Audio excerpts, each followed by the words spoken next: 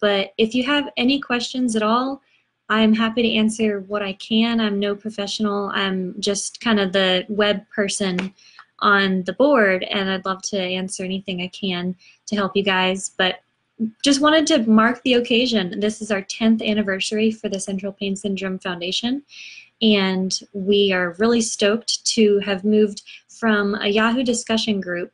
This was 10 years ago. I think over 10 years ago they started. And I know Louise Mauder was a huge part of that, and I really hope she can join us tonight. I'm not sure if she is at a computer or not. Hey, Scott, good to see you. Okay, I'm going to skip to another subject because Tim Parrish just suggested I discuss Dr. Tennant. So for those of you who don't know, Dr. Forrest Tennant from California is known as the founding father of all pain clinics, and he is such an incredible dude. I would love to shake his hand. I know Tim has met him before, and I would love to meet him as well. So he has discovered throughout his, like, I don't know, probably 50 plus years in medical practice, what pain does over time once, whether it was a peripheral injury or an injury to the central nervous system, a shock to the central nervous system, and even a peripheral shock. What it does over time, if not resolved, is now being called centralized. So centralized pain can look a lot like central pain syndrome, and he's very knowledgeable about both centralized pain and central pain syndrome. So what I've found is that he tends to talk more about centralized pain at these bigger conventions because I think more diseases fall under that category than just central pain syndrome. But I want to talk about central pain syndrome since that's what ties us all together. And he has since, so there's a lot of things that have happened in the last couple of years with his practice, but he basically over, 7, 8 years ago discovered this hormone protocol that is basically a combination of what, when we're pregnant, what the hormones that the pregnancy, is happening to create the spinal cord, the brain, the whole central nervous system of the baby. And also there's a hormone called oxytocin that's a huge pain killer. We sometimes know of it within the mental health realm just because it's, okay, I'll give a little leak on that in a minute, Scott. Hang on, you're getting ahead of me. But anyways, so the oxytocin is a huge painkiller. Some people use it for mood lifter. So I was blessed and grateful to be able to get on the protocol. I searched in vain for a year, and I would love to talk with anyone who wants to talk with me about hormones, about my process of finding a doctor to prescribe them. It was tough, but now I think it'd be a lot easier than it was. That was 2016 and 17 that I first was able to get on them. So those are really helping me. They're central nervous system restoring hormones. And basically, whether you have peripheral pain from a peripheral injury that has centralized, or you have central pain syndrome from a stroke, or a spinal cord injury, brain injury, anything that's a shock to the central nervous system, surgeries can cause this. For some, it's medication, which just absolutely sucks. I'm so sorry. I had a head injury at a very minor concussion, and I did not even consider myself ever having had a brain injury until I saw Dr. Tennant's video, and he said, have you ever hit your head hard enough to black out? That could cause centralized pain. And I realized, wait, I did black out.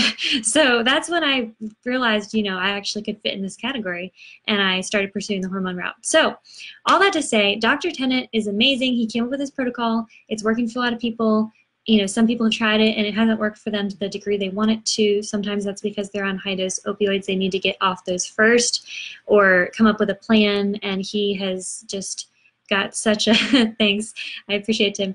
He's just got such a, immense background and knowledge with his patients.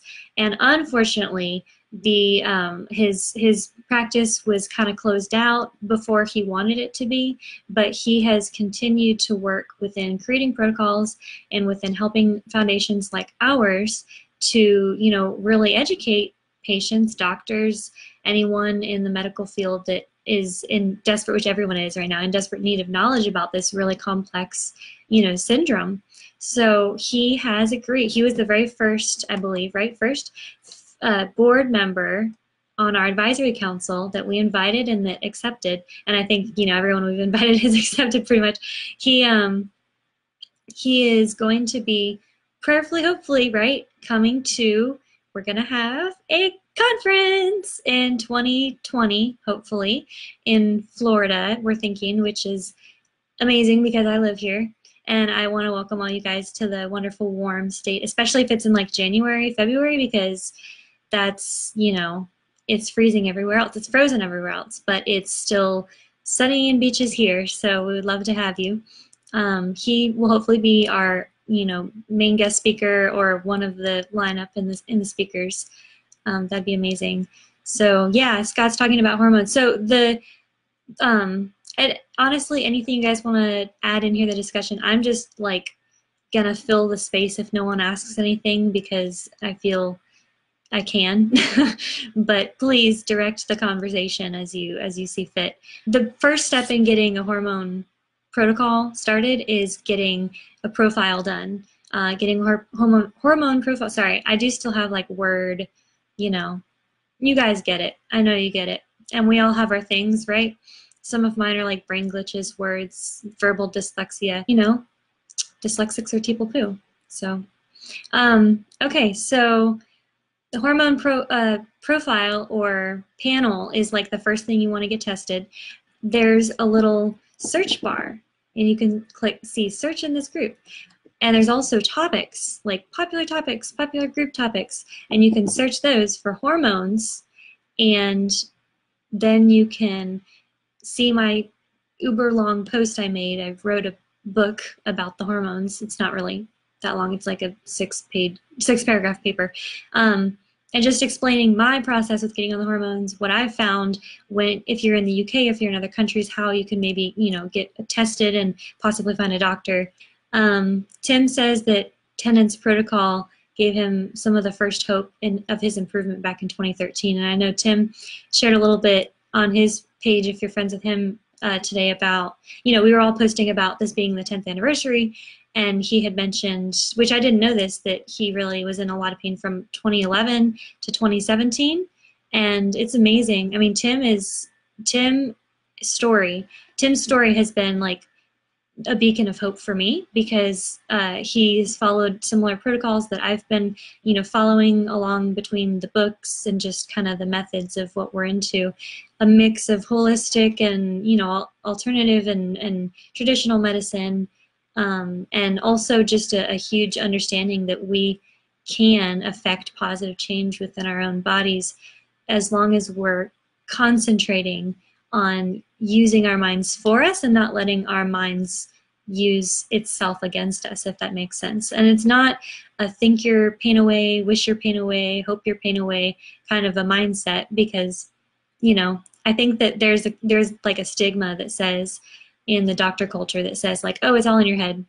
And when we hear people say things like mindfulness or, you know, neuroplasticity, maybe we can think what they're saying is it's all our responsibility because we brought this on ourselves or we did something to deserve it, and now it's all up to us, and if we're still sick, then it's our fault. And that is absolutely not what we're saying. At least not what I want to get across. You know, maybe you've heard that somewhere and there's been like a mixed message, and I certainly can understand that. But for me, it's, you know, I've learned that just choosing to be positive in the midst of great tragedy, in the midst of great depression, in the midst of great, you know, stagnation of life and just pain in general, daily pain. A positive outlook and an expectancy is something that you cannot take a pill for, if you know what I mean. You have to catch it. You don't teach it, you have to catch it. And it'll change your life. It just will. Like, I think as long as you're focused on giving and other people and what you can contribute, there's a certain amount of pain that you're just not going to experience during that day because you chose to turn your inner limelight from looking at you to looking at, you know, how can I bless or help or, you know, support or comfort someone else today. All that to say, I'm really excited, blessed to be a part of the board. I was shocked out of my socks that I was even like thought of as someone to, you know, to ask to join or anything. with Tennant's protocol and continued additional machines such as the Beamer, frequency-specific microcurrent, I have experienced a huge shift in my pain over the last 3 years especially. But last year, like last summer, the frequencies kind of compounded in my system after doing nightly treatments for 12 plus hours every night. And over a couple months' time, I just started getting waves of relief, and they just kept coming and not leaving. And I was like, I literally was like in a fetal position and just curled up, and I could tell when I was having a bad day because my right hind brain, shoulder, arm, hand all have different injury points. And when I'm right-handed too, so like my hand would kind of be and my arm would be at my side and my hand would kind of be like crippled up, and I have like long fingers, so I looked like a skeleton to myself, you know. And I could tell if I was having a bad day because it would like shake and I had a tremor, and I would just be like curled up and just want everything to go away, you know. I just would be like, why try, you know. And that's where I was a year ago, and I had literally had to be, I mean, I know some of you have experienced this, but we set up a series of like thin mats and blankets in the back seat of my two-door car with bucket seats in the back, and I was laying back there just in agonizing pain. Lakeland, so 3 hours there, 3 hours back, and I would do a 71-minute treatment, which is, you know, an hour and 11 minutes, and then I would, if time would allow, do as many other treatments as I could. I usually had about 2.5 hours because of the literally, like, if we got in the car at 5 a.m., like I'd get there in time to just the way that the practice worked out and everything, the way that it worked out. So I was like fetal position, curled up, could not drive, could not anything, had to be driven there. Got there, would put this wet cloth around my neck and my ankles with these frequencies and drink, I mean, so much water. It was ridiculous. I was like, can I also have a catheter? Because this is like a lot of water. So anyways, it's just making trips back and forth to the bathroom. And I started getting relief from the central pain frequency.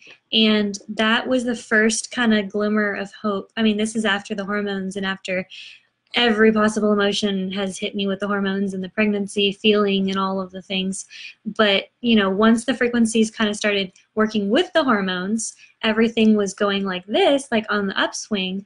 And since last summer, like my pain got down to, you know, as low as a 2 and as high as like a 4-5 from like a daily 7-8 before plus. I mean, I was really in like 11 pain, you know, but we're always like, yeah, well, someone else is like 20, you know, out of 1 out of 10, 20 is like my like 8. So, you know, that's kind of how we do when we're in constant agonizing pain. We kind of like downplay as much as possible. Sometimes I get it, and I think it's not the best thing to do, but you know, we're a family here. We understand each other. So I am so grateful that those things have worked for me. I am so devastated when I find people that I can't, through the group, that I cannot yet help to get access to these things. Like, and I take HCG, right? Pregnancy hormone. I still get emotional about the silliest things, but I get emotional about what I get, you know, excited about or that moves my heart. So there's folks even here in this group right now who are watching that I would love to help you guys get on the frequencies and try them. Or the hormones, and there's things blocking that right now, whether it be where you live or, you know, the doctors you can see or the insurance, and I totally get that. Scott's asking, how do the two treatments work together?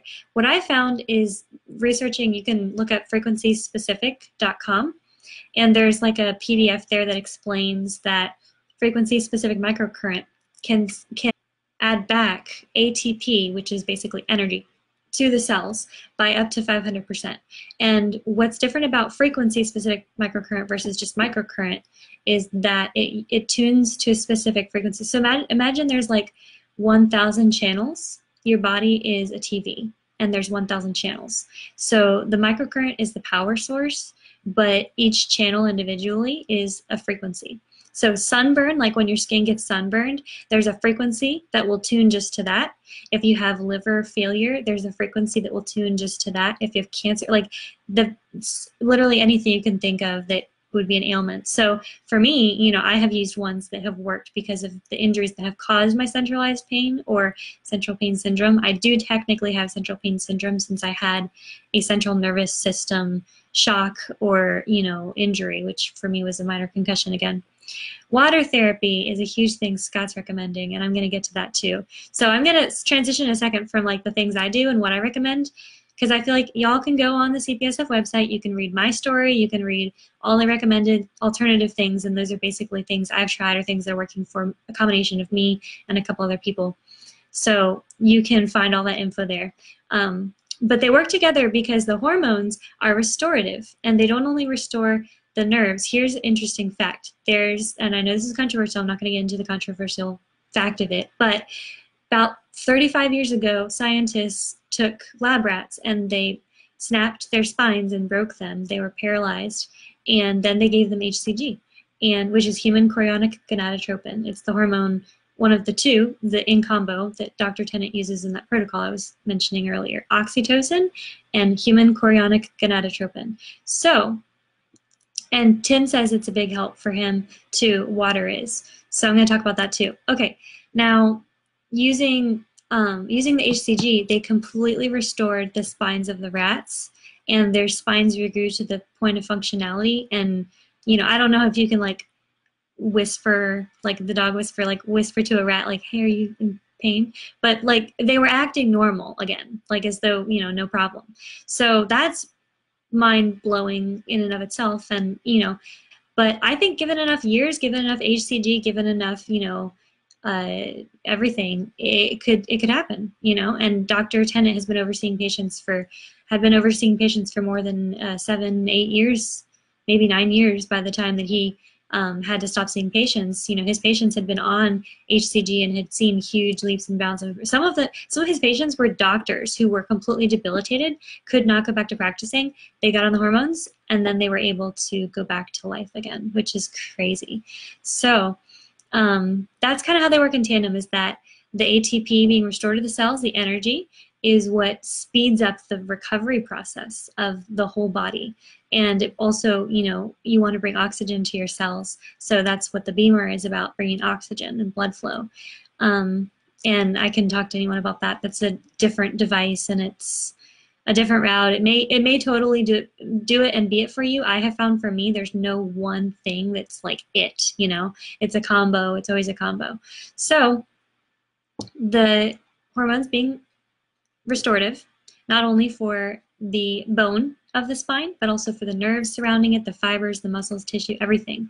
It completely restores the central nervous system, including the brain, which, what a relief, because if you've seen Dr. Tennant's video, you know that, you know, he mentions that central pain syndrome as a diagnosis is essentially early onset dementia because of the way that the glial cells attack the white and gray matter in the brain.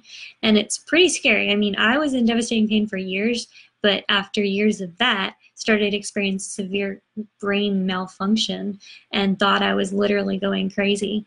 But it makes so much sense now in light of that being like dementia. So that has been being reversed for me, and my words have come back, my brain has come back, so much of my ability to, you know I'm not necessarily staying on perfect topic here in this discussion. So Tim and Scott both mentioned that water really helps them, and water was my like only pain relief and salvation for years. Hot water for me. Now, some people, you know, ice and cold really, she says, I don't love the cold, but when it's like numbingly cold, it helps my pain. Awesome. I love that. For me, it had to be like your body feels detached from your head kind of heat, you know, so hot that you're like just can't stand up. Like I would have to change the temperature of the water back down to like room temperature for a number of minutes to then even be able to stand up. That's how hot I had to make it to get out of pain. So salts, oils, whatever you want to use. For me, the oils don't work, but salt, Epsom salt, and like sea salt, you know, just anything that will suck out of you the you know, detox kind of your skin and your system. That but I really think there's something to be said for, and I was talking with someone earlier today about this, like something to be said for what you put into your body while you're doing the best you can with the treatment. So while I was like soaking in the tub, I would listen to things that would inspire me, things that would take my mind off the pain, things that would take my mind, into traveling or into the future or anywhere that I could escape to. Distraction therapy really is our best. Scott says in 104 degrees Fahrenheit hot tub, his pain disappears and then he stretches. And I think Scott is like the poster child for how to do a really good pool regimen, between the hot tub and then the sauna, and he does the stretching, and then he has huge disequilibrium. He was telling me about some problems, and he's doing the hardest route possible, fixing that by intentionally causing like severe unbalance. And then I don't even know exactly how it works, but it sounds like he's just, he's really taking his own treatment in his hands seriously. And the doctor he was seeing, was like, oh, there's nothing that can help that. And by nothing, he meant there's something you can do, but you would never, as in most of my patients, would never care to give so much effort and so much pain for something that's going to be, such a difficult to achieve result. But Scott's the man. He's the one. He's that 1% who's going to, do it whatever it takes and take the hard route. So he's definitely the kind of guy you guys want leading this foundation. He's the president of this foundation, and I'm so blessed and grateful to be on his team and on this board with him and Tim and Michelle, and Robert Bechtel is on our board. We're really appreciative of him. He is he's just the funny bone, he's humor. He's great. And Kathy James just joined our board. She's our research guru. So if you see her posting in the group about articles, she just does a lot of research, and she's really posting cutting edge information. So you definitely want to check all that out. But hey, if water's not your thing, water's not your thing. Maybe, like a fan or a heating. For me, because I've been treating with frequency-specific microcurrent, basically my hips up for the last over a year now. I have a lot of pain in my hips, knees, and my left ankle from injuries, but that pain is nothing compared to the pain like from the line, down here, my shoulder, all that. So been treating my upper body, my lower body. This is a funny thing. Before frequency-specific microcurrent, I was like freezing. And Dr. Tennant said this one time too. He said, I can diagnose someone with central pain based on whether their hand is numb cold when I go to shake it, because, the periphery usually gets affected in that way. So once I was doing the frequencies and now have, my hands now are like much closer to a normal temperature. It's my feet that are freezing all the time. So I usually have an electric blanket on my lower half, and it's on high, and I have like fuzzy socks, fuzzy everything. So I sleep with one on me, and then during the day, if I'm home, I lay in a recliner and I have one on me and like my computer on top of that, and then my cat. And so it's like just everything warm, fuzzy, soft. That is a big comfort and pain relief to me. So, for some of us it's heat, or if we can't change temperature, and then maybe it's like soft, we need just like a really soft bed, a really soft, something cushy. I don't know. It's different for every person. Like Scott uses compression clothing, for example. So those of you with stroke may find it helpful to do compression clothing, like the kind, I think he's told me like the kind that skiers use, or as far as the compression, but Scott is your man to ask about that. Tim says he also couldn't find a doctor willing to prescribe the hormone treatment. It's tough, I must say. I'm really sorry for the difficulty there, Tim, but I'm really glad that you're out of pain now. And even if that wasn't it for you, you found some other things, some ways to rewire your brain and a lot of things, which were really helpful. So I found okay, I know this is super basic, y'all probably already know this, but printing all the information I can on Tennant and his protocols, then doing the best job possible of being as kind and respectful of the doctor in front of me, and not trying at all to discredit their knowledge, but just letting them know, hey, there's this other doctor, and he actually, like, he has these amazing credentials, and this protocol has been working for these other people for, you know, almost a decade now. And all I'm really needing is someone willing to try it and oversee it with me. There's no risk. You know, the HCG literally has no side effects. Oxytocin, no side effects. When I was reading Tennant's list of like potential side effects for HCG, it was like, you might have a little acne and a tiny bit of hair loss. And I was like, I can live with that.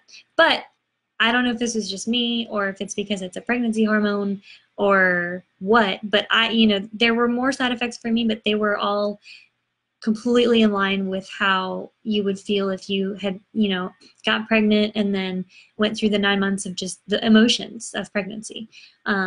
And it wasn't so ridiculous that I was going to stop it, especially now. See, this is one point I might be different than y'all on.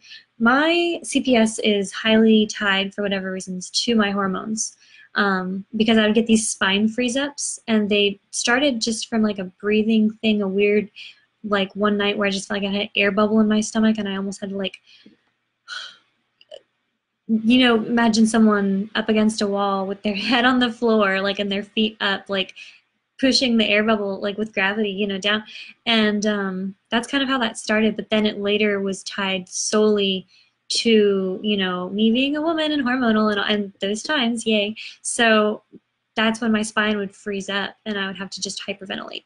So once I got on HCG, I had an interesting experience. This is funny, going along with the doctors and the babies, right? So the doctor who started me on it was a doctor I literally met twice. And the first time I met him, on the HCG, first time I met him, he was like, you are 25 years old. What are you doing here? First of all, are you a seeker? Like, are you a, you know, drug seeker? Like, what are you doing?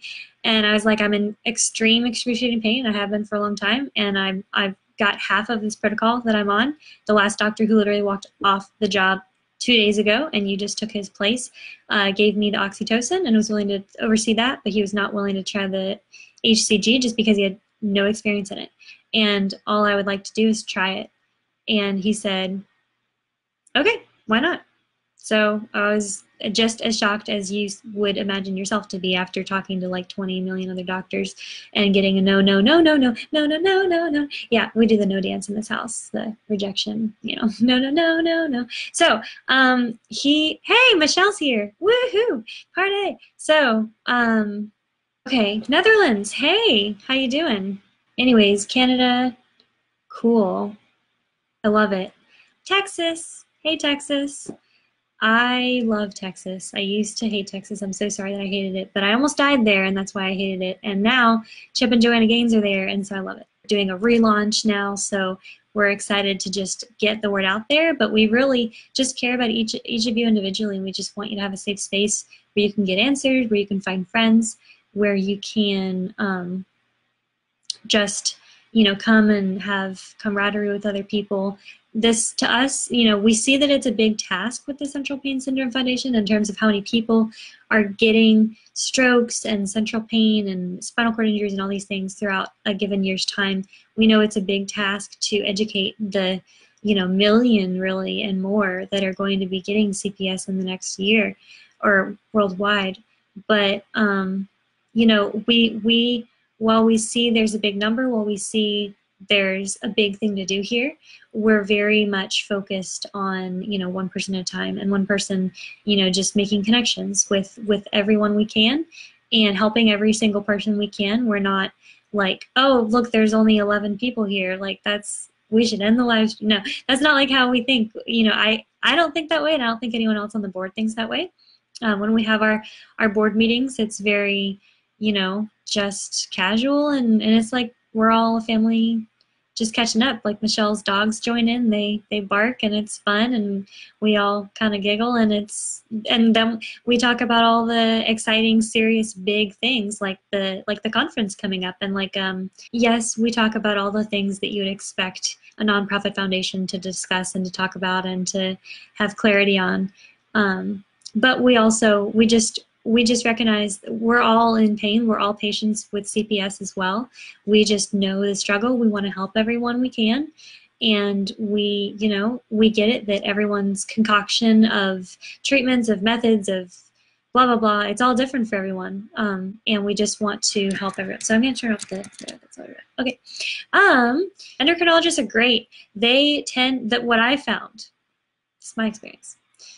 I have never talked to an endocrinologist who's like, sure, I'm a pain specialist too. They're always like, I'm a hormone specialist and I can help you balance your hormones. But for me, when I took the hormone panel to learn what I'd have to balance before getting on the HCG and oxytocin, was already balanced in my hormones. And an endocrinologist would have been like, oh, that's all I can do for you, sorry. But, you know, pain specialists, they sometimes would be willing, if an endocrinologist were overseeing you, to prescribe it, the HCG, or vice versa. They would let the endocrinologist prescribe it for you, and they will oversee your process with it.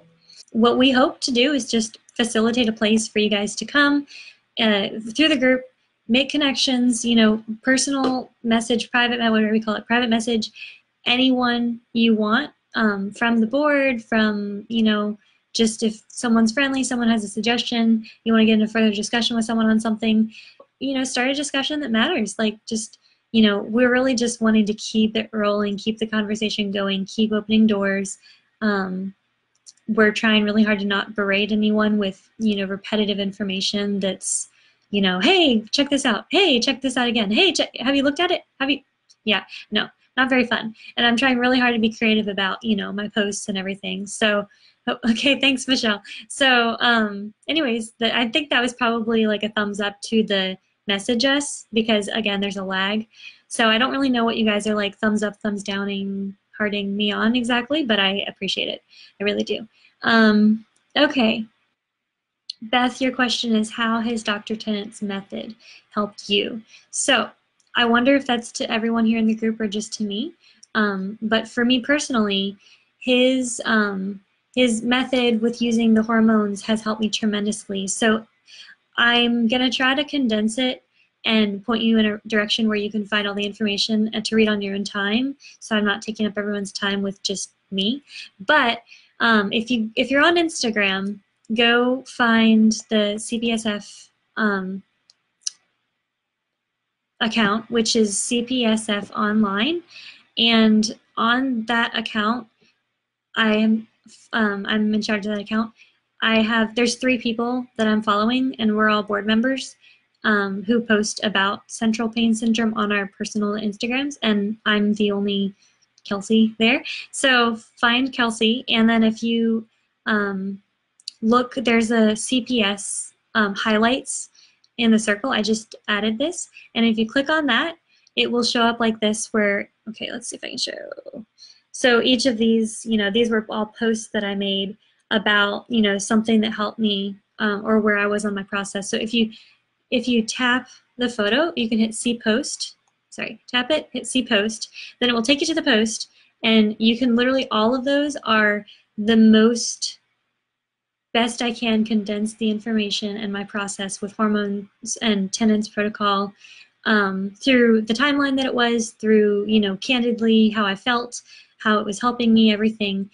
So you can just look at each individual post. It starts from the beginning. So if you click on the first post, the one of roses, it will take you just to, it's saying if you go to this blog post, you'll read, you know, that's kind of like where I was at my low point, you know, just in a lot of agony. But if you go back, just swipe back and then click on the next one, the little water drops, hit see post. Again, that's just some truth. But if you, as you go along, and especially, so especially the one that is the black and white when I had my hair cut like that, right? That one gives like a ton of information about the hormones and just what the protocols I found. But all of those posts, I did that just recently to give you guys specifically a key reference point that was simple and easy to find, what has made a difference for me, what the timeline has been on it, and the information. So I am, though, going to answer your question here because I don't want to just send you guys on a rabbit chase that's going to like take a ton of time. I'm going to like give myself a little more light here. The hormone protocol has been amazing for me. It's central nervous system restoring hormones. So the human chorionic gonadotropin has been known in scientific studies to actually completely regenerate the spinal cord of rats that were tested, that lab rats, that their spines were broken. And it has the potential to be able to do that for people as well. For me personally, it has brought my brain and mind back clear, and my spine episodes. Remember I was mentioning earlier those lockup episodes where I literally it would be like this. You know, I feel like, okay, I have to crack my back, right? Do a little back crack and then snap. Something would snap and it was like, oh, I literally cannot breathe unless I'm hyperventilating, and I would have to like bend over the bathtub because I thought I'm either going to puke or pass out or both, and it was the only way I could breathe. So those spine episodes after 1 week of being on HCG completely went away from me. No, 1 month, I'm sorry, 1 month. And what happened, that I never finished the story about the baby earlier, sorry, this is one of those things I didn't finish, was that the doctor who first started me on those hormones, his wife went into early labor and had a baby the exact day I was supposed to go back and get a refill. And he only gave me 1 month exactly's worth. So I had 1 month to be on the hormones. Is Tim leaving? Bye, Tim. Good to see you. Glad you were here. His wife had this baby, and there was no other doctor who could step in and prescribe that for me. So for 1 exact week, I went, like I had been on HCG, my very first time on it, 1 full month. Then, what? Cold turkey, went without for 1 full week. And my spine episodes just, yeah, I had to be carried from the couch to like the toilet and then like back to the couch. It was that bad, just so bad. So those completely went away from me. So if you have any kind of spinal cord pain, I know there's some here who've had spinal cord injuries.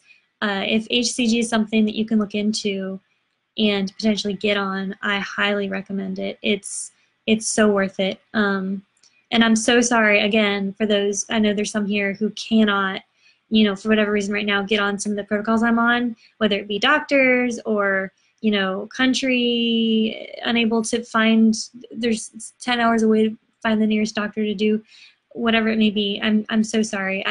I wish I could trade places with you. I truly do.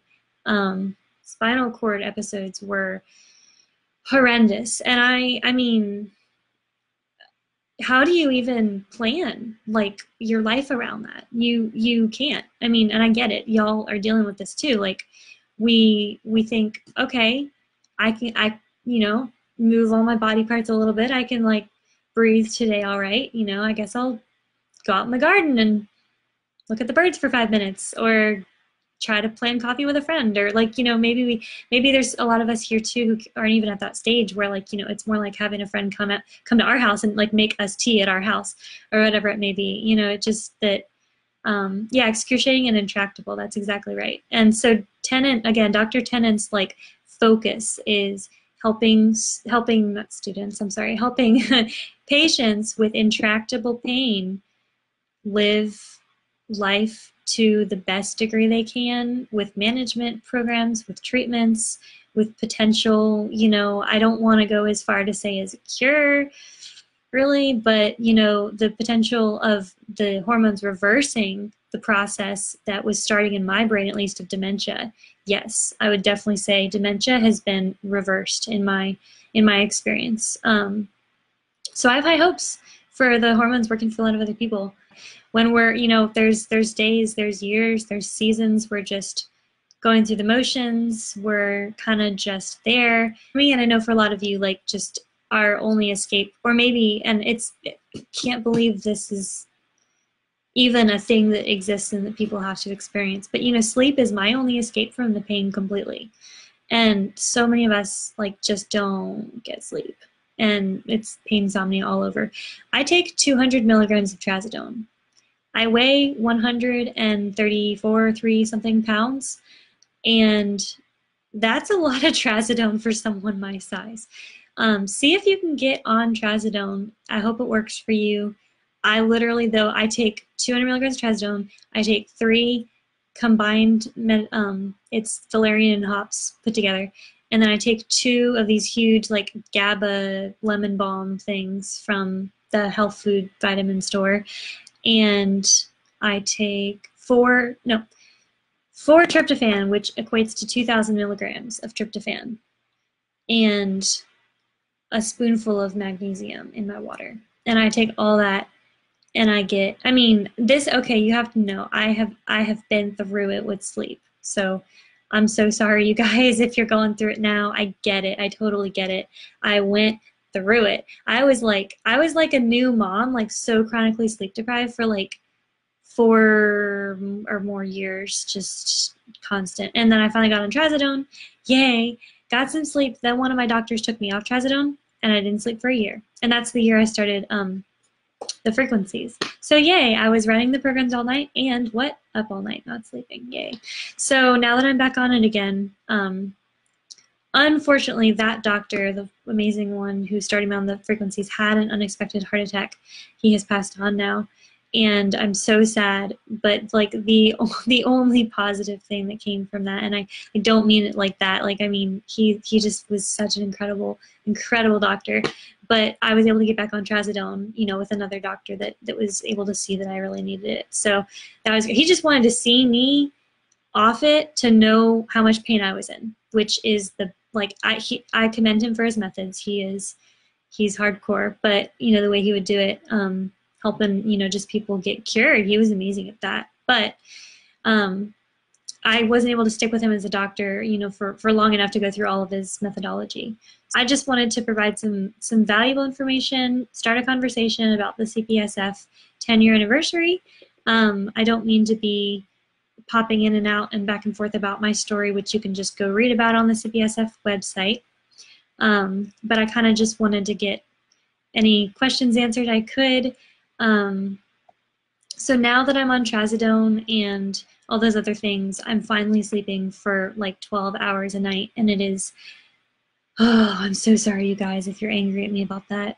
But yeah, it's amazing. It's like the only reason I'm functional is because I'm sleeping a ton, doing treatments literally 24/7. I have my machine attached to me right now, and the hormones. I kind of like attribute my now health, my ability to have this conversation with you right now. Have I tried the pain plaster? I have no idea what the pain plaster is.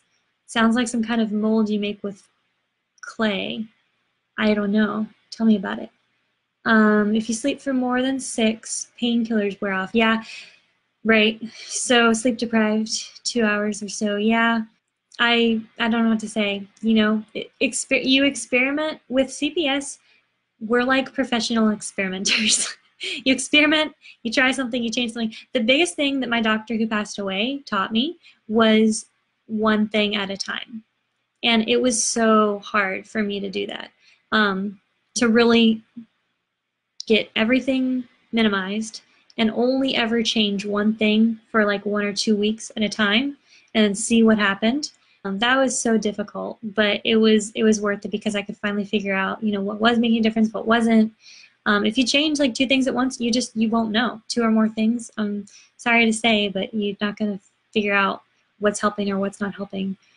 Just small adjustments. I never want to sound like I'm putting anyone down for things to me that sound very, very, very basic and very, you know, like, doesn't everyone know that? And yet it's like, these are things that in doctors' offices, doctors would tell me, you know, one thing at a time, or print something out and bring it to the doctor, or, you know, have you tried soaking in hot water? Like, you know what I mean? Those are all such things that I never want to make it sound like I'm putting you guys down by like, you know, you should try this. But if you're not already aware, if you just need to be reminded of these simple things, like, that's helped me so much. So I'm just only assuming it's going to help you too. If there was someone who came to our group and was like, hey, I found this Amazonian bug that if you swallow it every day, like, just cut its head off and swallow it, you'll be cured. Like, I'm sure we'd try. You know, HCG, I was terrified of needles. And I inject myself now every day with a needle with HCG. But hey, thankfully, it's a needle literally, I mean, you can't even hardly see it. It's like the size of hair. and it goes into the fat, which does not hurt. So like where you're used to getting an arm shot or a leg shot, that's IM, intramuscular. This is sub-Q, subcutaneously, which is to the fat. And so you don't feel it. It doesn't hurt. And yeah, but we'll try anything, right? I hear you.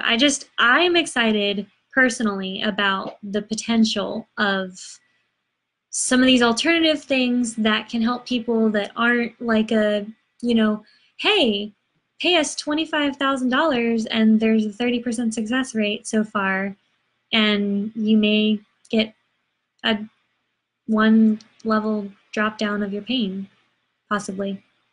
Join the trial. Like that just, I want more than that, and I want to give you guys the hope of more than that. And it's not up to me, but it's these doctors who are finding these alternative routes. And Dr. Carolyn McMakin, who has discovered the frequencies and pairing them. Dr. Robinson, the doctor I had who had a heart attack, he made the central pain frequency. Now, I have exclusive access to that frequency through the headquarters, because in order to get that frequency moved from his computer to my current doctor's computer, it required, it was really weird. I had to call the headquarters, and they had to remotely go into Dr. Robinson's computer, download the files, and then put them in this other doctor's. So they normally don't download from doctors. So if doctors create their own frequencies, the headquarters could easily go in there and download them or take them and have them as having an access point for any doctor using those frequencies with the microcurrent. But they usually don't. But the fact that Dr. Robinson had passed away, and I needed another doctor and needed that frequency put back on my machine, because it was when you go with a new doctor and you plug your machine into their machine, it deletes everything. So we had to put it back on. The fact that I had to do that gave the headquarters complete access to the central pain syndrome, or central pain it's called, polarizing and alternating frequencies that my doctor made. Now, those are the ones that gave me, again, such relief that my pain went down to a level 2 in the second treatment I tried. Crazy. So I now, through the headquarters, can get in touch with them, and any doctor that is connected through those headquarters with the frequency-specific microcurrent through Dr. McMakin's website, frequencyspecific.com, any doctor can get access to that frequency, have it be put on their computer, even if they don't know how to write their own programs, even if they don't know how to do anything but plug it in. And I can get that on their machine, and you can try it, which is so crazy. Like, the fact that it ended up like that was never supposed to be how it happened. Like, again, it should be that there's no access to these frequencies other than the doctor who wrote them, and they're proprietary. But because that doctor passed away and I had to get access to them, and the headquarters were the only ones who could do it, because even the people who were working at the doctor's office who worked with the frequency machine could not find out how to extract those files from their own computer and email them to the other doctor. The headquarters had to go in there and extract them. Because they did that, I now have access to my timers going off from my machine. I now have access to those frequencies, including many, many, many others, like all the ones Dr. Robinson has used for me.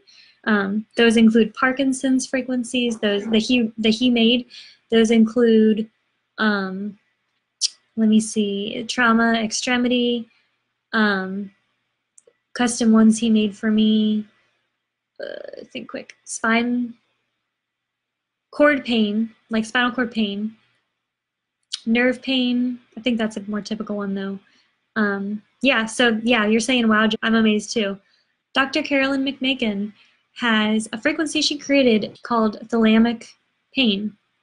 She has treated several people with it. I think that she has, everyone that she trains with frequency-specific microcurrent, and she has trained thousands around the globe, has access to that frequency. So there's no true, real, only one way to know exactly how many patients have been treated with it at this point, but I know it's got to be in the hundreds.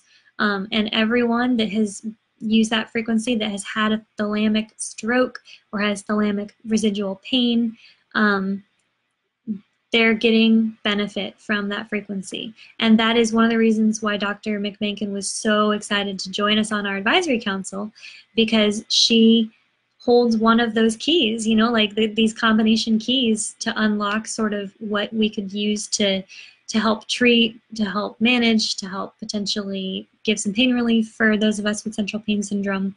The frequencies are a huge part of it. The hormones are a huge part of it. You know, there's another doctor, we're not going to probably disclose his name until he would or wouldn't come on the board, but he works a lot within just how do we live, you know, and find methods that work for each of us. And they're all non-invasive methods, and I love that. And he, you know, got himself out of chronic pain after a crazy accident. So it's pretty cool that there's, you know, these doctors who are wanting to help us, and it's going to help them because they're going to have more success stories to help their other patients. So the frequency-specific microcurrent is a $2,500 machine that I have on me all the time now, and that is a one-time investment. Getting the frequencies put on and maintained just requires having a doctor nearby or anywhere. You can even ship the machine off to headquarters if you had to get your frequencies calibrated once a year at the very least. I personally like to get more frequencies added because I'm very technical, and I've done a lot of research on the frequencies, and I've been able to pair my own sequences and come up with ones that have actually now, at this point, after about 4 weeks of doing this one frequency I'm running right now, my shoulder pain has gone down significantly because I came up with this set of frequencies, and the doctor composed it for me. So, you know, that's its own thing, right? Frequency specific microcurrent, FSM. ARC uses microcurrent. That's the only thing I know that it uses. It uses 100 to 400 amps, which this one uses 100 amps. And there's a reason why it should be lower. But the ARC, for whatever reason, they found it to be effective with people going between 100 up, then back to 400, then all the way back down to 100. So someone recently posted, I'm so sorry, I forgot the name at the moment, that she was trying the ARC and it was making her pain worse. I have a theory. I can change the amperage on my FSM machine, and I went up to 200 the other night just to try it overnight. I had a very like hyperactive sleep episode where I was like just extra awake feeling in my sleep, extra agitated, extra something. And I think it was because there was more electricity current moving through me. So I think that the ARC, for those of us who are more sensitive and our nerves are going to kind of fire, we shouldn't try something that goes that high up in amperage. It's just a little more risky, I think. And hopefully it didn't hurt her or do something negative, but I know she was just trying the device. She couldn't get access to this one, and it was the only thing she could do at the moment. So totally understandable. We, again, like somebody said tonight, we'll try anything, right? Yeah, I just want to meet her too, Scott, the Dr. Carolyn. So the PONS is something totally different, PONS. It's a device that last I knew they're in like a trial stage, and there's like a 70 maybe something % success rate of this. Just sits on your tongue. I have no idea if it shocks you, if it's invasive, if it's just a light, if it's needles. I don't really know. It's $30,000. And my only point about it was that, if you know what I mean, like for me personally, now I know everyone's different and everyone wants to try something different, and everyone wants to try whatever they feel is the best use of their time and money, of course. But for me personally, because I could get access to someone here locally to try the frequencies with, and it was $1 a minute to try the frequencies, so you know, $71 per treatment each time, and I tried 8 treatments before I bought the machine, but I knew after the very first treatment that this was gonna change my life. You know, we all will find our thing, I guess is my point. And this has been a cheaper route for me. The 30 grand may be a total solution for some of us. I really hope it is or can be. I don't know. I mean, all I can say, like I said before, was the channel, and frequency specific microcurrent is like, it has a channel tuned to each thing your body has, each ailment your body could have. A headache, concussion, stomach tumor, like anything. There's, you know, and I don't want to like misquote and say such ridiculous things that I don't actually know there's frequencies for. But I looked at the lists, and there's a lot. So I want to talk about whatever you guys want to talk about, because I feel like I'm just going on and on about what has worked for me. And honestly, in the group, when I'm talking with people, I feel like that's all I'm doing right now. I'm really grateful. I'm really blessed. I feel strongly that I have experienced success with these protocols for a reason, and I can help other people get on these protocols, but I'm not committed to shoving it down people's throats. I'm not committed to, you know, only preaching about that or whatever. Like, I just want y'all to know that we're all here to support each other. We can all find our way as we go. We just want to create a safe place for you to vent if you need to. You know, when I first joined this group, actually, I had just discovered Dr. Tennant's video, and so I had just discovered that I had central pain syndrome based on his video description, and I was in the process of starting to try to find a doctor for the hormones. So when I came to the group, when I first joined, I was always like, hey, have you guys heard of Prolo, which was something my doctor almost tried with me, the doctor who had heart attack. And it's like a needle injection to the bone, introducing inflammation into the area, and with the intention and plan that it will resolve itself and finish the healing process. I'm so glad I didn't try that. I don't know if anyone here's tried Prolo, and I hope it works for you. Not to be confused with Polo. It's Prolo, Prolo. But what I learned since, and this is just my interpretation, not anything scientific, just my interpretation, is that inflammation, so this is based on a video I saw of Dr. McMakin that's on the CPSF website, video section under resources, okay? So about a third of the time, for whatever reason, and we don't know why, inflammation does not resolve. It just doesn't. And it's not about the person, it's not genetics, it's not that person's health or their background, it just is the way it is. And I think that we will get some answers from Dr. Tennant in future months about this being, you know, a scaled thing, that neuroinflammation on a wider scale being inflammation is this unresolved, you know, loop that gets stuck. So once I realized that, I was like, wow, I was this close to letting this doctor inject my body with inflammation, and chances are, given my luck, like it was only going to make it worse, you know? And he helped so many people with that protocol, and I'm so glad that he did, and it could have totally healed me, I don't know. But I just, when it comes to like introducing an agent in the body that is, you know, harsh and gonna cause havoc and then resolve, and there's always those disclaimers like, oh, but there's like a 1% chance that you could be like the weird, you know, outside the box case. And I'm sure you guys understand, are usually like that case, right? The out of the box case. So I'm always like, I'm really hesitant because I'm like, I am that 1%. This is a people helping people organization, and that's the way our focus is going to remain, I believe. So that's when Scott found the group, when he first had his stroke and his brain surgery that he posted about recently. Then he found the group that Louise had started. In 2020, we hope to have a conference here in Florida, and fly in Dr. Tennant would be amazing. And he has definitely, you know, he's just so gung-ho about this foundation and being on the board, being on our advisory council.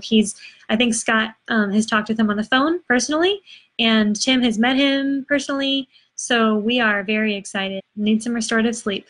We all do. I don't want to talk about sleep again, because I'm so sorry, guys. Like, I don't want it to sound like I'm, oh, good, I'm sleeping and yay me. You know, I've been there with you, and I was like on the floor crying every night, devastated that I couldn't be sleeping. So I get it.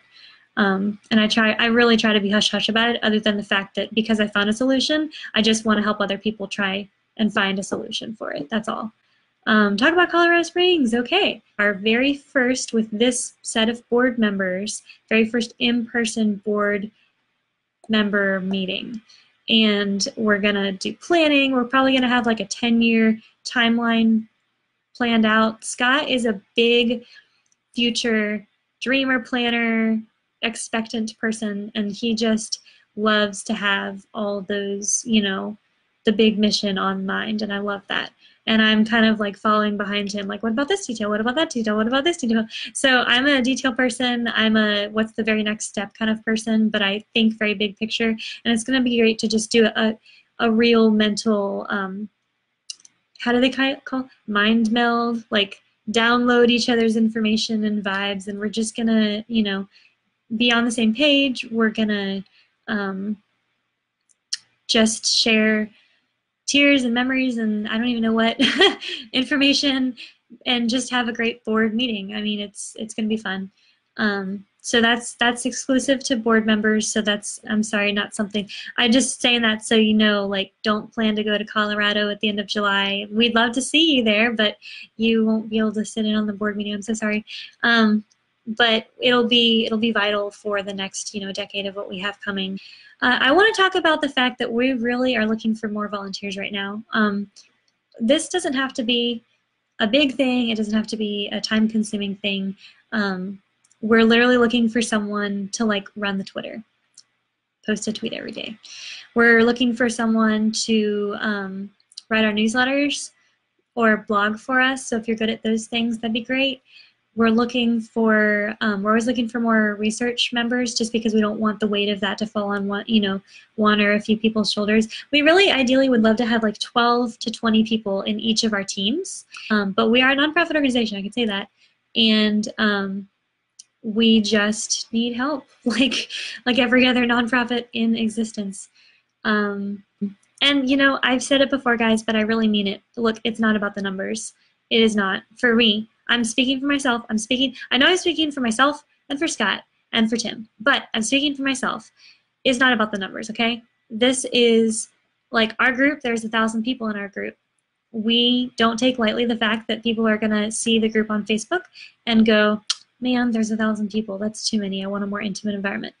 Guess what? We have the Warriors group, more intimate environment. We love that. We love that group. And we love that Virginia's sort of the mama bear there. We love her. And there's going to be people who find the group, go, 1,000 people? That must not be a very big thing, right? And we don't care. Like, we genuinely just want to help people. And it's all about one person at a time. And I mean, I know, like, even here on this live stream, like, there's people who don't know yet if they have central pain syndrome fully. Like, they just have a lot of pain. Well, we have things that can help. So we really hope to, you know, to be able to, at the very, very least, provide you with some friendship, some camaraderie, a place to turn at 3 a.m. when you can't sleep and you're in so much pain you want to rip your eyeballs out and you just need a friend. Just post in our group. Just say, hey, need a shoulder to cry on. Personal message someone. Personal message me, please, anytime. Seriously, guys. Like, I daily go into the group and look for people who I can, like, welcome, comment, you know, whatever, but, like, please come to me directly. Like, I kind of feel, oh, Louise is here. Hi. Welcome. I'm so glad she's here. Louise, we're so grateful for you. Okay, so hopefully she's gone back and we'll, you know, maybe watch this whole thing once it's like posted. But now that Louise is here, the party can get started. This is a party now. Okay, Louise, I'm Kelsey. It's great to officially meet you, though I know I'm not seeing your face now. I'm the one behind the web stuff, and would love to just take a minute or the rest of the meeting and just say thank you. Thank you for starting this board. Thank you for starting this foundation. Thank you for your contribution through the Yahoo group and through migrating over to Facebook. If it weren't for you, none of us, literally, like, none of us would be here having this meeting right now. And earlier there were, you know, I think like up to 13 people at a time, and we were all like discussing, and it just has been amazing. And we've been talking about various topics that we never would have been brought together and discussed had it not been for you having created this group. But really, like, you started this. You're the reason why we're able to meet here, and we're just grateful that you did this, and we're grateful to sort of be your running mates and like take the baton and keep running with you, and with you as our president emeritus, and we're just grateful.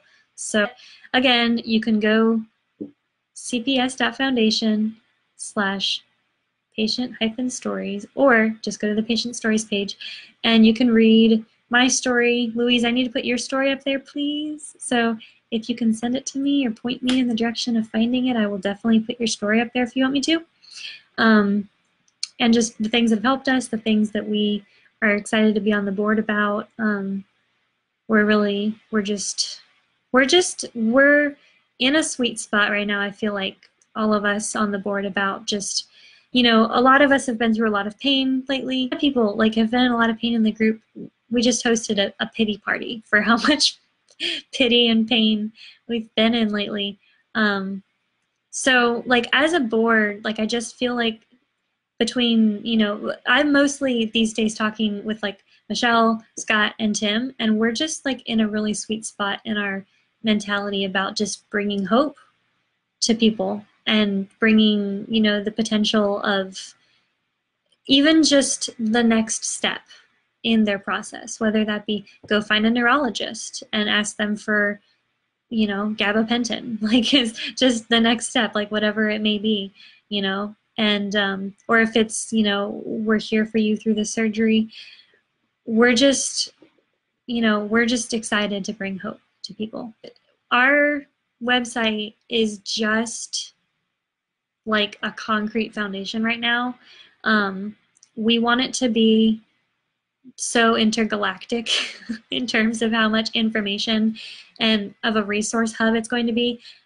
I mean, there will be links in places you don't even think there could be links. There's like, you'll like blow on your phone and it takes you to a different page. I'm just kidding. But no, like there's going to be links everywhere, and it's going to take you to like this person's story about this and that person's experience and like this recommendation, and here's a resource video about this. But right now it's yeah, it was pretty pitiful.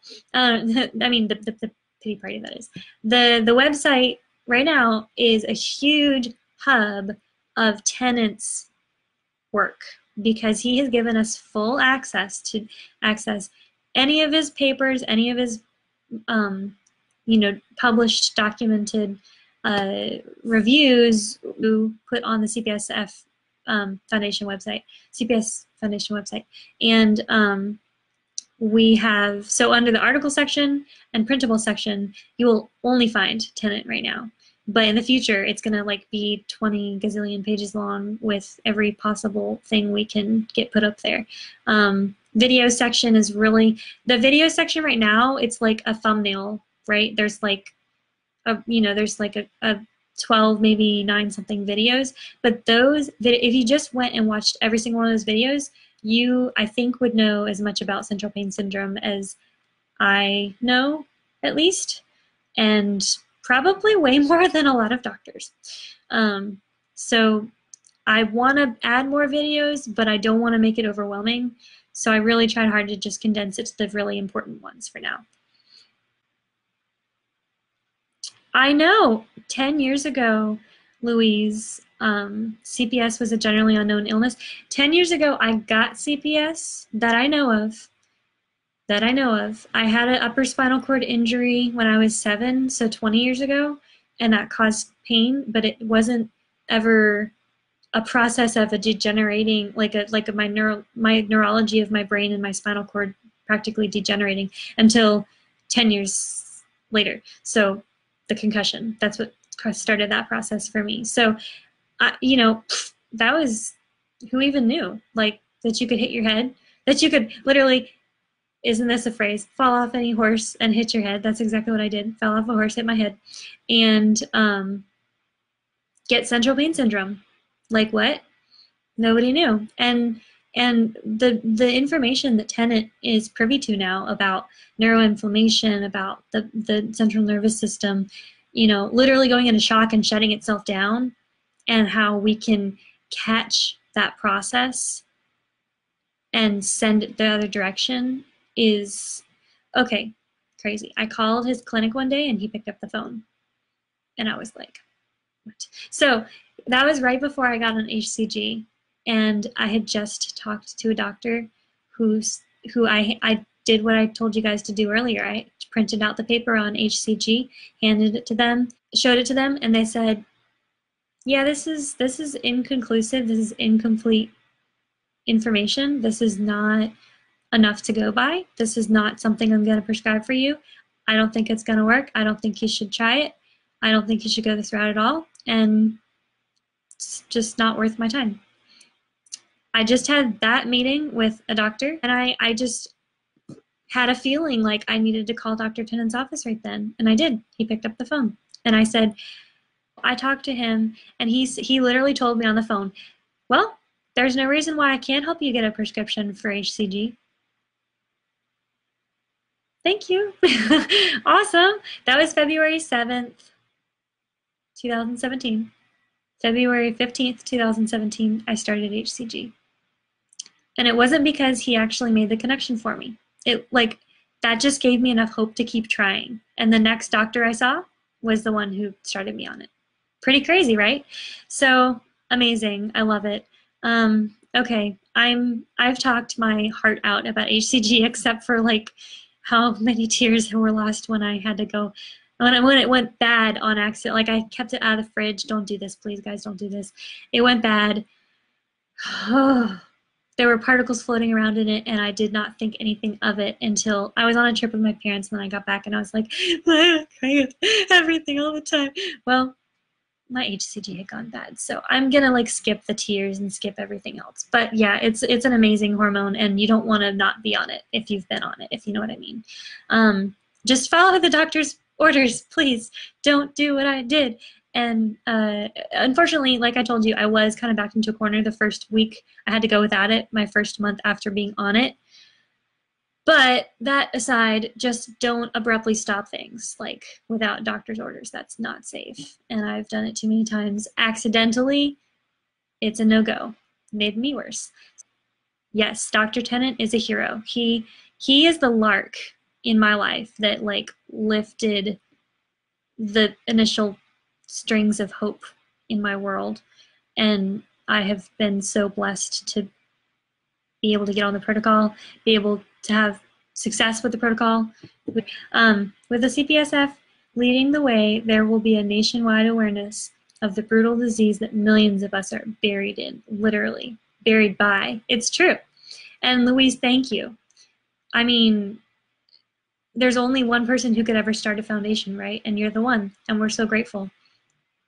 Okay, two biggest questions. Louise is saying, how do I stop this horrible pain?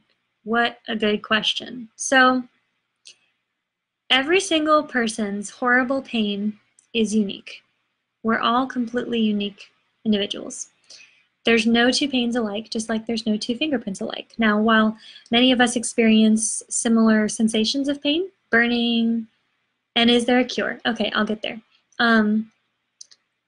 We experience burning, numbing, freezing, stabbing. I mean, Scott just posted perception of pain is everything. What's your perception of your pain? And the list, it was way more vibrantly colorful in terms of words and descriptions than you would ever see on any doctor's list of please describe your pain, and you check off all those boxes. I used to just check them all off because yes, I experienced all those pains, but it didn't do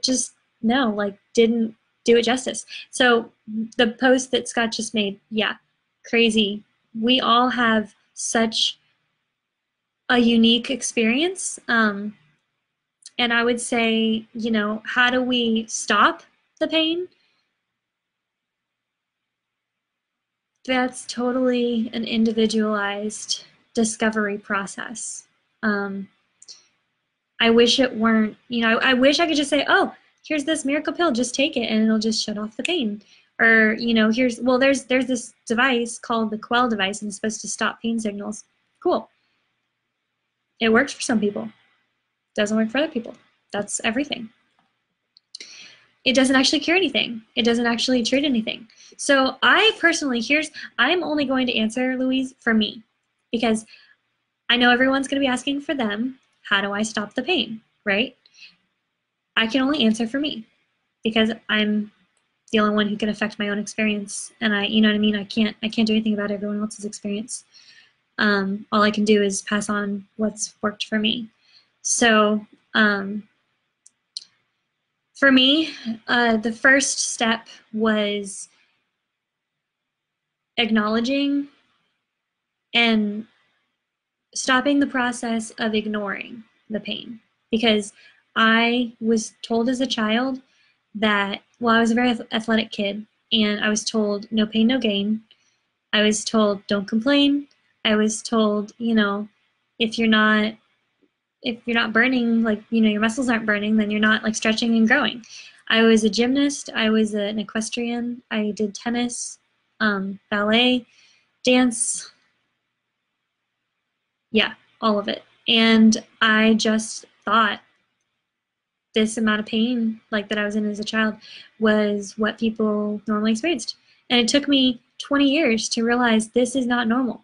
So the first step for me was to acknowledge that I had pain and realize that other people didn't have this pain. Maybe you're already there. Maybe you're way beyond that. You're like, I'm in the phase of like trying to get people to believe that I have pain. And I get that too. That's part of it. But for me, my first step was just accepting. Then I really had to ask myself honestly, like get on my knees with my own soul and say, like, what is your life going to be about? Like, is this pain going to be what stops you from living, or your reason for going on? And, you know, I haven't dealt with suicidal thoughts before, but I know a lot of us have, or manic, you know, stuff like that. But I definitely had that moment where it was like, am I going to get on, for me, and I do not mean this in any disparaging way against anyone else. For me, choosing the route of like disability would have been a total, I give up, you know, like that's it. But I was unwilling to go that route. And that's why you will never see me discuss disability in the group, because I have no experience about it. And I have no, like, I just can't speak to it at all because I have no experience. So, and I highly love and appreciate everyone, and every route they take is accepted and okay. And it has nothing to do with anyone. It's just me. To me, that felt to me like I would have given up.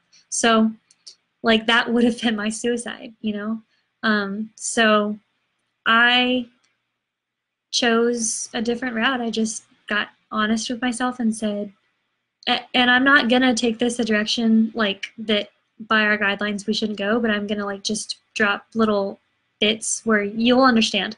But yeah, like for me, my relationship with God was part of it, you know, is a huge, that's kind of all it's about for me. But just realizing this pain could be a tool. It could be something objective. It doesn't have to be what causes my demise.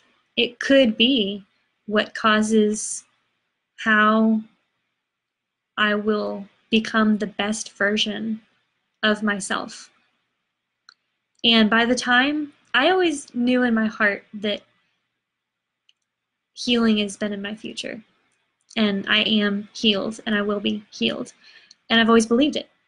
And no one can take that belief away from me. It's just deep set in my gut. I don't care if it never happens. I just believe it. Okay, 3 minutes left. We're working on it. Sorry. So we may go a little over because I want to answer the cure question too. So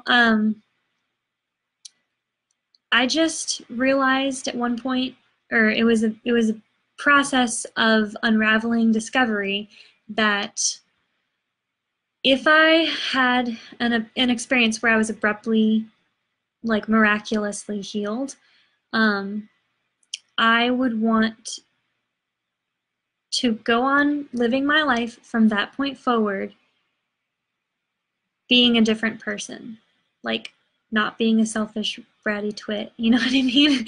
And so I I was really prideful, I was really controlling, I was a lot of things.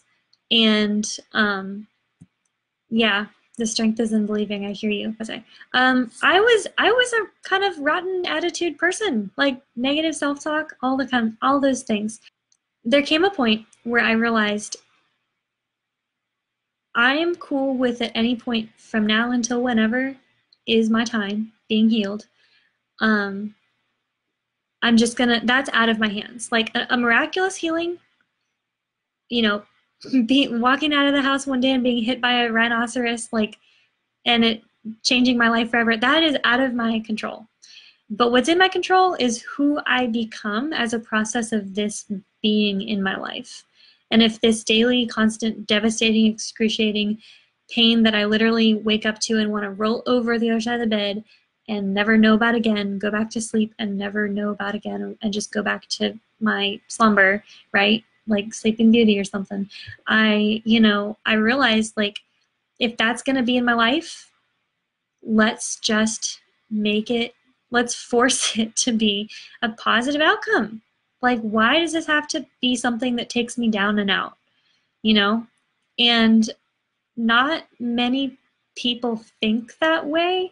And I don't mean that as a down, putting down anyone. It's just like, the more people I talk to, the more people I realize that, like, you know, there's just a smaller sector of people who believe that when you truly are positively thinking about everything possible, that attracts like good into your life, that attracts blessings and healing and just more positives. We got to flood the negatives with 10 times of the positive. And I know that from so many other courses and seminars and things that I've taken and done, that it just kind of, I grabbed, copy pasted and translated that into this area of my life of being like, we just have to keep going, you know? So, okay, so for me, it's all been about just never, ever, ever, ever, ever giving up. And I really feel for the people who've been posting lately and who always post, just about like, gosh, I'm having a hard time finding a doctor and this person's rejection and just all the stuff we go through, and my family doesn't get it, I can't afford the bus to go get my medication, like all the things. I get it. Wow. It's insane. And I really hear that. I really have been there. The only bit of advice I can give you is just don't give up. Just my willingness to never, ever, ever take no for an answer is the reason I'm alive. I was also I wasn't technically a preemie baby, but I was like born early. And let me tell you, honey, I came out screaming. I was a fighter. I think that's translated into this. Like, my parents tell me, like, you are alive because you want to be alive. And that is the only reason.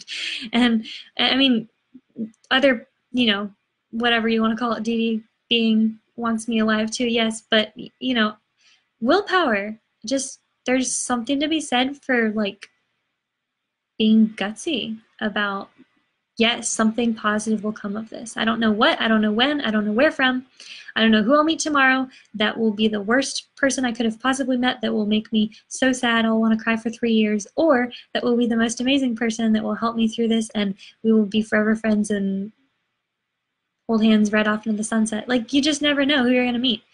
And I think that whole you never know really got me through, of like, you never know what hope tomorrow could bring. Just one more day. So that has been for me, like, that's the core, that's the foundation of everything treatment I've done. When I started the hormone route or was starting to pursue the hormone route and just got rejection after rejection after rejection after rejection from doctors, I just kept going and I would never ever take no for an answer. It just didn't faze me. I mean, it fazed me. It knocked me back on my butt, and I was like, that stinks, man. Next thing. Okay, find the next one. But if that doctor won't prescribe it for you, I didn't think it was bad that one of the doctor's offices literally called me and reamed me out at how illegal she believed it to be that I had 4 doctors at one time prescribing various things for me because my one doctor walked off the job and I could not find one doctor to prescribe all those things for me, and I was trying to get on the hormones and I was seeing 3 or 4 different doctors at the time, and you know that I had that was my case, and that I was willing just like that to flip through another doctor, and if they weren't going to give me what I wanted, I would just go to the next doctor. She was like yelling at me on the phone. And I will tell you my story, how I got this in a second, TJ. It never occurred to me that her being so mad at me and telling me that that's illegal should deter me from getting the treatment I needed. It just didn't, like, why? Why would I let someone who that's like they have that much hate in their heart that they feel they have to patrol even someone who's literally leaving their practice as a patient that wasn't even there for a month hardly, like yell at me over this, and I'm gonna what now give up my hopes and dreams of finding someone to prescribe this and a cure? Like, no, never. That's just no. So that's the kind of like guts I'm talking about. Like, you got to be willing to just take the nose and let them fall off your back like water off a duck's back. Just keep going. Yeah, like Kathy says, find your joy. I think I've said that about 5 times already. So how I got this, I want to go back to Louise's question, because she said these 2 questions people are going to ask the most are how do I deal with the pain? How do I stop the pain, right? And for me, just try. Just get on oxytocin, guys, please. It is amazing. It's a pain. Okay, it's the painkiller that when you are giving birth to a baby, your body produces in such a mass quantity that it stops your body from dying from the pain of childbirth. That's oxytocin. So please, just try it. I promise, guys, you're not going to have a baby. Just get on oxytocin. Your life will be so much better. I'm a positive, happy person who's dreaming again, who's thinking about the future, who's like able to have this conversation because of oxytocin. Please just try it. So how do I stop the pain? My first recommendation, get on oxytocin. I take troches, which are a, maybe I shouldn't have shown you that, sorry. It's like my full name and birth date. But anyways, they're troches, so they're like little mint flavored powder mixed in, like, whatever. They look like braces wax, and you put them under your tongue. Troche, pronounced troche, looks like troche, like T-R-O-C-H-E. Troche, looks like troche. Okay, TJ, I will answer your question. And my story is on the side as well, so yes, you can go there and read it. Okay, the cure question, the big C, right? Is there a cure for central pain syndrome? I am going to do my best job answering this question as I possibly can. So, number 1, no. Okay, hang on. I just only am stopping myself there because TJ just asked another question, so I'm going back. Are these hormones for males as well? Yes, TJ. HCG and oxytocin are both hormones completely suitable for males and females alike. No adverse side effects. HCG is a hormone that's grown in the brain of both, and it's also the central nervous system restorative hormone. You want to have all, as Scott just mentioned, all of your other hormone levels balanced. Make sure none of those are depleted. If any of your hormones are depleted, here's something I should have just mentioned this first off. Any of your hormones are depleted, your medication is not going to be being absorbed. Sorry. nor vitamins, nor nutrients. Hormones need to be balanced first. Then you can look into getting on HCG and being on medication and painkillers and whatever you need. I'm also still on a strong painkiller, so, you know, we could talk about that too. But yeah, they're safe, they're fine for males and females. Oxytocin is a hormone that's released at many different times, like when you hug someone for 9 seconds, moments of intimacy, blah, blah, blah, breastfeeding, all that. It's a very, very, very strong hormone. So you definitely feel like all the warm fuzzies when you are taking it. It's not unsafe at all for men to take, just as safe. And you're not gonna, you definitely though, if you're pregnant, you need to talk to your doctor, because I don't think you can get on these hormones if you're pregnant. And if you want to become pregnant, you gotta just follow along with Tennant and figure out exactly how to get off them and everything. I'm gonna go back to the cure. No, there's not a cure. I am very sorry to inform you. Our website says it very clearly. At this present time that we know of, there is no cure for this condition. Research says it. There's nothing that's pointing us in a direction that says 10 out of 10 patients have experienced it. You know, I'm sorry, no. Love you, to Louise. And it's unfortunate. When I watched Dr. Tennant's video for the first time before joining the group, and he said the word reversible, that was the beginning of my hope. I mean, my hope being broadened beyond just, again, that deep set belief that I had in my heart of like, I will be healed. It was like, there's a doctor who's saying that the effects of this, even possibly the source of this, is reversible. That's amazing. Like, do you know how many other chronic illnesses there are where there's no cure? Crazy. Or no reversibility, no treatment even, hardly. So, okay. Talk to Tim about the original treatment. Perfect. Cool. So ketamine. Ketamine is worth looking into. And if you're going to look into ketamine, please talk to someone who's done it before, because I can't curse, but it's horrible to get off of. Don't do it. It's bad. Just don't do it abruptly, please. Don't get on it abruptly. Don't get off it abruptly. If you're going to do it slow, and only do what you have to, like the base amount that you have to do. I had to go up to such a high percentage of it that like the doctors were worried for my ability to live, and I became dependent chemically on it, and I had a major episode trying to get off it that literally landed me back in bed for 6 months. Just because of a memory wipe. Like, that wasn't even the physical part of it. That was just the memory wipe that I had from ketamine. So please be careful, guys, with ketamine. The infusions are way better, I think, but just be careful. I think we can really help people manage their pain. I believe there will be a cure. I believe we will find the cure. I believe in my lifetime that, especially with Tennant leading the way, even if he's the one who blazes the trail for the next doctor to come through and go, oh, it's just this piece and this piece. We connect these two dots and ching, now we have a cure. Like, it may be that simple, it may not.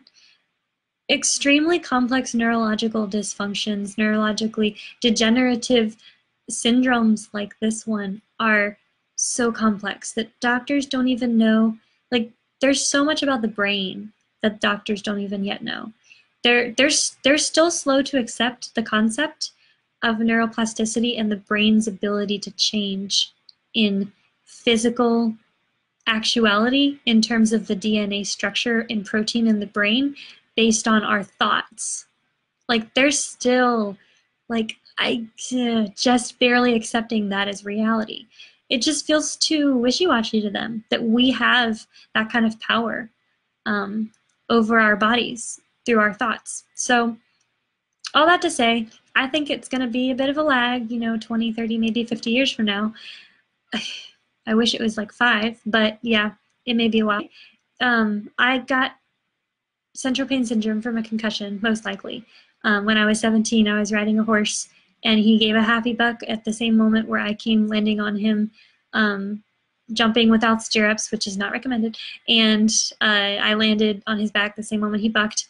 I went backward sideways, and he tried really desperately to avoid stepping on me. I was wearing my the Barnes helmet, not my helmet, and unfortunately, if I was wearing my helmet, it would have come below where he nicked me in the brain, but because it was not my helmet, it didn't cover that area, and I stood up, everything went completely light yellow, and I went over to walk over to a fence to rest on the fence, and by the time I had gotten over to the fence, I had blacked out, and I bounced off it, fell on the ground. Next thing I knew, my instructor's looking down at me, and she's going, "No, you're not all right." And I'm like, "Me?"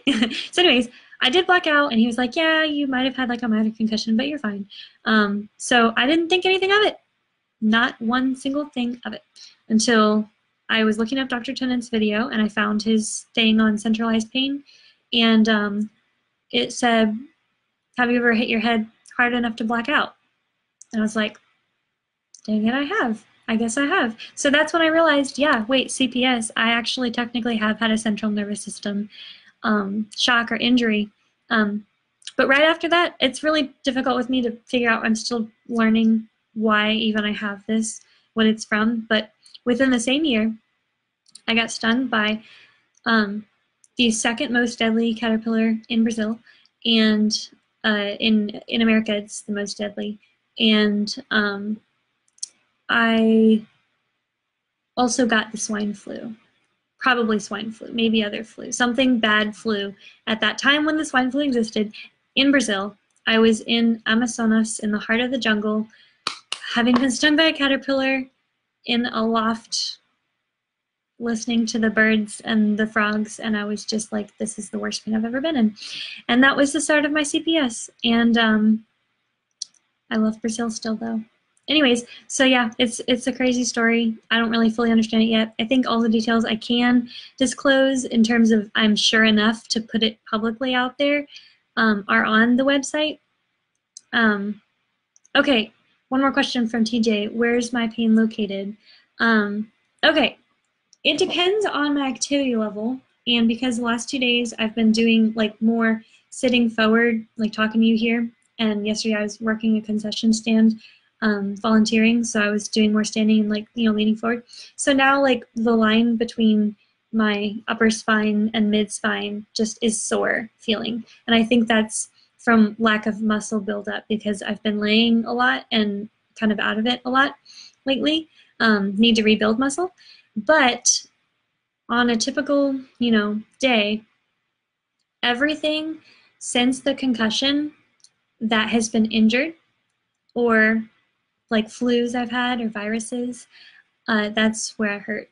So I've had a lot of insane injuries since then, like injuries that don't make any sense. I pulled a muscle in my back on the left side of my spine. I sprained my left ankle. I injured both knees, like they snapped, and both hips like went out basically from rollerblading, and I sat down and my blades went out from underneath me and something snapped. Then I had wisdom teeth surgery.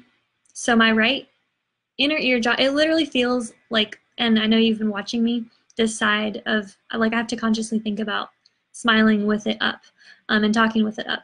So this whole side of my face, jaw, tongue, lip, everything, ear, inner ear, where the tooth was, still feels like it happened like last week, the surgery. Yay, because my tooth was what? Fragmented, and the nerve was exposed. And because CPS works the way CPS works, an exposed nerve is as good as a damaged nerve, so it just acts like it was still damaged. But thankfully, frequencies are helping me, the beamers helped me, I can smile again, I can talk again. Like for a while, I just could not use, I couldn't floss, I couldn't brush, I couldn't, so many things, but we're on the upswing. Okay, back of my head, right hind brain, where the concussion was, a line all the way down my shoulder. I rode some horses that were fallout horses, where they would fall out to the left and just want to go straight back to the barn. And I'd spent so much time yanking them to the right. And the right direction when riding was my hard direction, and the left was my soft direction. And the horse I was on, it was the same thing. He was soft to the left and he was hard to the right. So we both fought a lot, and I have a lot of like just, I think my muscle probably must have tore apart and got back together and tore apart many times because that's just the kind of pain that my shoulder has been in. Both shoulders, but especially right. But again, since these frequencies, a lot less pain. My cat, my lovely cat, you can see right there my lovely scar. My cat attacked me because I stopped her from attacking a dog and she attacked me instead. And cat bites are awful. In case you didn't know, they almost always get infected. And yeah, that got infected. That was bad. And it's only because the most recent frequencies I've been doing, nerve inflammation, nerve trauma, nerve toxicity, trauma hindbrain, inflammation hindbrain, trauma shoulder, nerve pain shoulder, inflammation shoulder, that my brain, hindbrain, shoulder, and hand are like functional and in much less pain. But right now, the thing that hurts the most is definitely like the base of my shoulders, just where my shoulder blades come together. And that's just from the last 2 days of sitting like I'm sitting now. So I need to not do that. But yeah. I know there's more parts of my body that hurt. I just can't think of them. Yeah, just, I know. Y'all simple people with your strokes, y'all got sides, and it's simple. It's like, oh, everything from my head to my toe on the right side. Well, I hate it for you that you're in that much pain, but just, hate it as much as I hate it for me, because it takes me 20 times as long to describe all the places I have pain, because it's literally that scattered from all the injuries I've had. I'm just an athletic person who refuses to sit still, and I have been very foolish in my athletic pursuits, and I've continually like re-injured myself. Like the pulled muscle in my back was from literally doing what? Yes, P90X ab every single day for like 100 days straight, and not giving myself any days rest, because my brother and I kind of did this little challenge with each other. Can you do it every day? Yes, I can. Can you? And I had an amazing six-pack, and then bent over to get something out of the laundry hamper, and snap. Haven't been able to do hardly anything with my abs or back since, and that was 2012. So yeah, my injuries have all happened kind of, the concussion was 2009. So yeah. And I'm probably going to close this out in a second. Just wanted to say we appreciate you, Scott, as the president of the foundation, and Tim, treasurer, and we just so appreciate everyone's contribution. Michelle, you are the heart lady. You are the heart person behind the caring team. You're behind the group. You're posting in there every day and just loving on people and relating to people. What an incredible job you're doing there. We so appreciate you. We want to thank Robert Bechtel as well for being the funny bone, and just his work on the board as vice president. And all of us are Kathy. We appreciate you and the research you're doing. Thank you so much for your dedication to your husband's practice and then doing research with us on the side. I think the only thing I really wanted to portray with this live meeting was, we are so excited for what we have in our hands, what we're doing, and we are here to help you. We hopefully have some hope to bring to the table, and resources. Go to the resources section of the CPS.Foundation website. Go to the topics section of the group on Facebook, and check out the search feature in the group and search any word. Opioids, someone's name, chelation, it could be anything you could search for, and you'll find some really helpful information. We just want to be a resource hub. We want to be a family and a friendly group, and we just want to be a people helping people organization, and that's what we're excited to be doing.